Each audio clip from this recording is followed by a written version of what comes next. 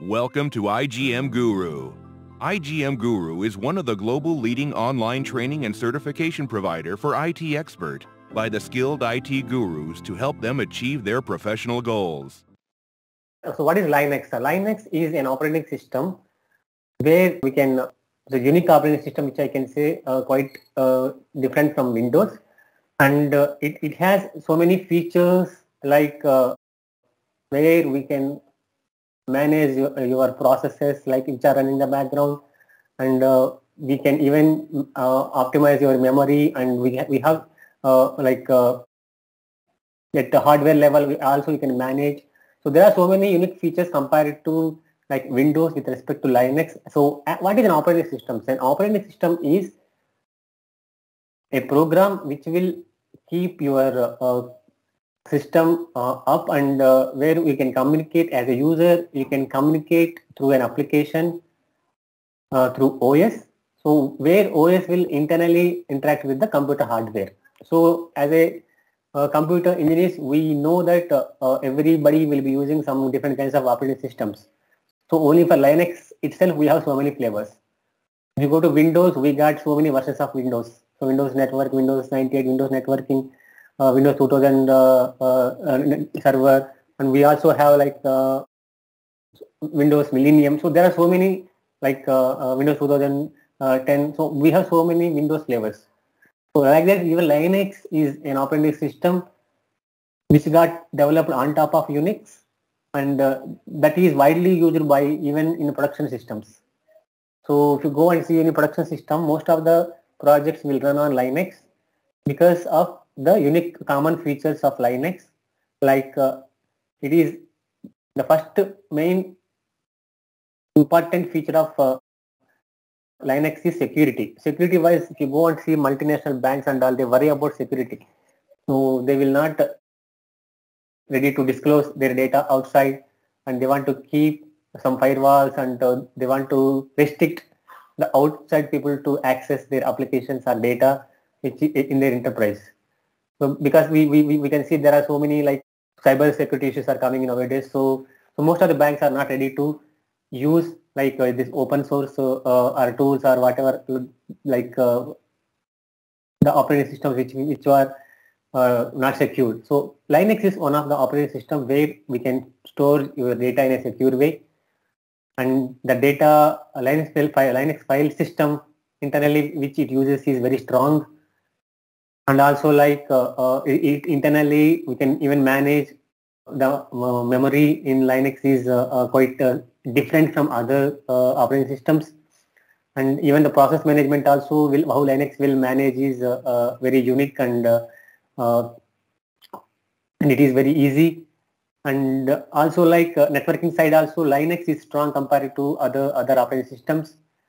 So like finally what I can conclude here is like Linux is one of the unique operating system in the development area where every developer should know, especially in MLOps project. We use so many tools like Git or even DVC or other like Kubernetes, Docker. All these tools will be used on top of Linux only. So for that reason, I'm clearly mentioning that Linux foundation is important.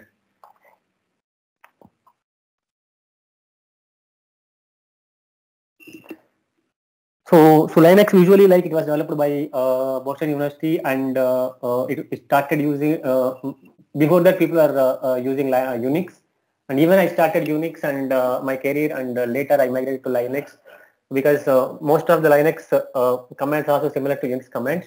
So people who are already working, I think they know Unix and Linux, but the commands will be similar almost. We will have some additional commands in Linux, and security wise and additional features compared to Unix.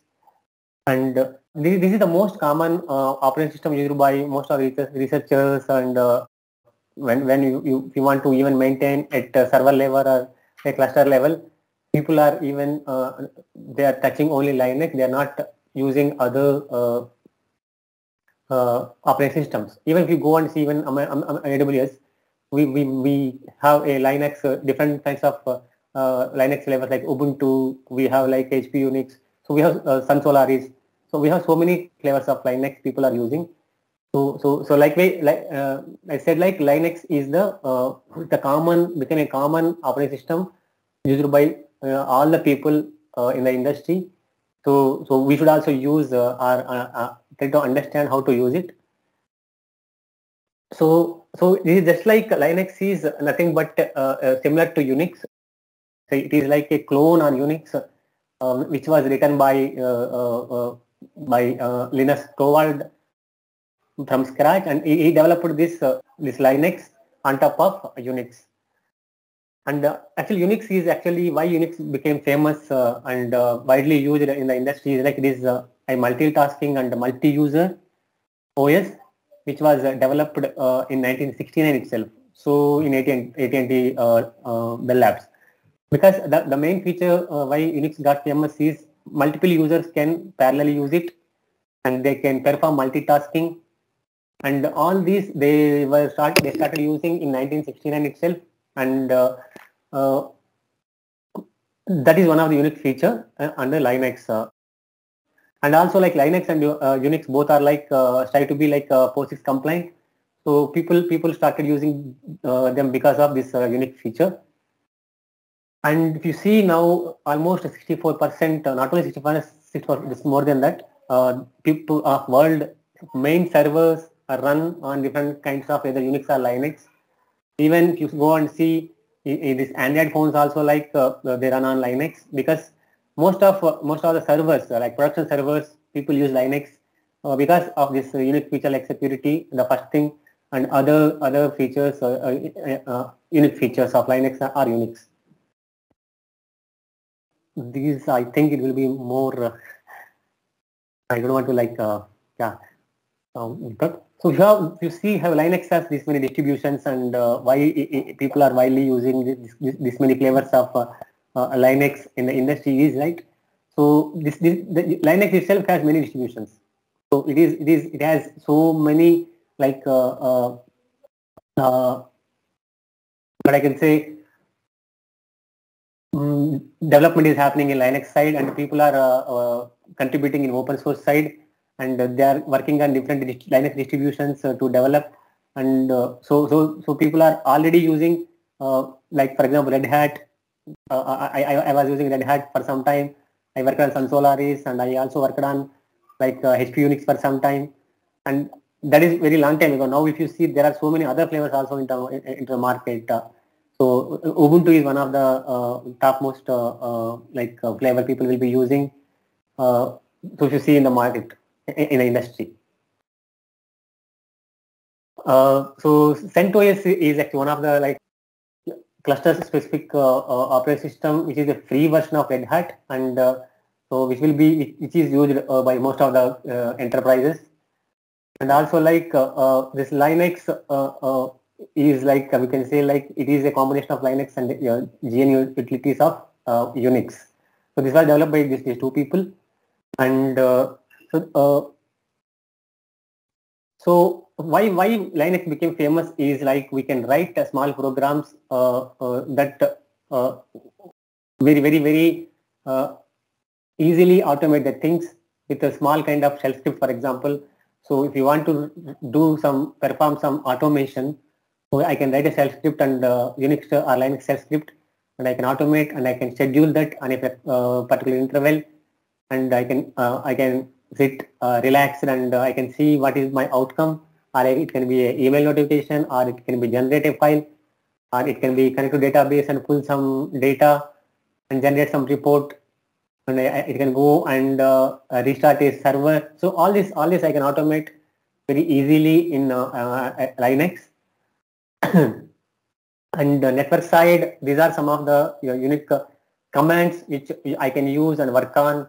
And under Linux side, like I can use a secure shell. It is not like I simply go and connect Linux server. I need to have a secure mechanism like ID and password.